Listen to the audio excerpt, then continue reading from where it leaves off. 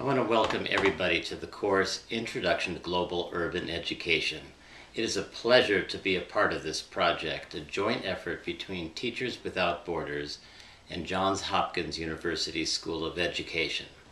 My name is Fred Mednick, and I'm the founder of Teachers Without Borders, and very pleased to be part of an effort now that is including people like you in 23 different countries. Here's a quick video about Teachers Without Borders.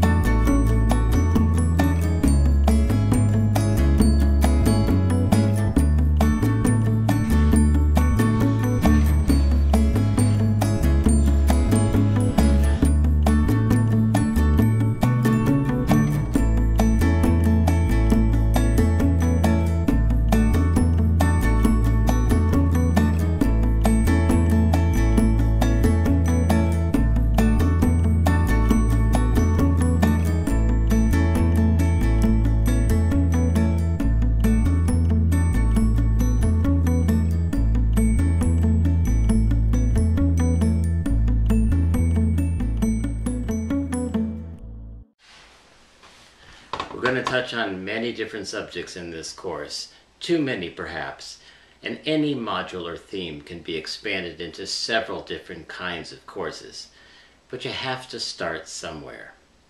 Besides, we have no time to waste.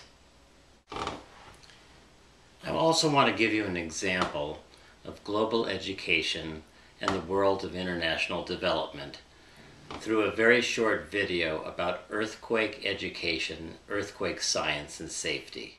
Emergency education here at Teachers Without Borders focuses on preparedness and planning. We taught a workshop in April 2009 and focused on earthquake science, safety, and mitigation. And all of these concepts were introduced through several interactive, hands-on, inquiry-based lesson plans. We know emergency education can save lives. We know very well that even one retrofitted school can save thousands of lives. Teachers do have a voice, and unfortunately their voices are not being heard. It's the children we're talking about here, and I want to make sure that we're doing our best to serve them, the children in our own classrooms and the children around the world. Today in the paper, I read about Syrian refugees pouring into Jordan. 60% of them are young people, and 20% of those are under the age of 6 years old. I think there really isn't time to waste. I think all universities and organizations need to be global in their scope. I'm proud of being associated with Johns Hopkins University, who I believe has the kinds of sensibility and value system that can really help us make a difference. So we're going to start with this course and expand it to several other projects to connect teachers with each other.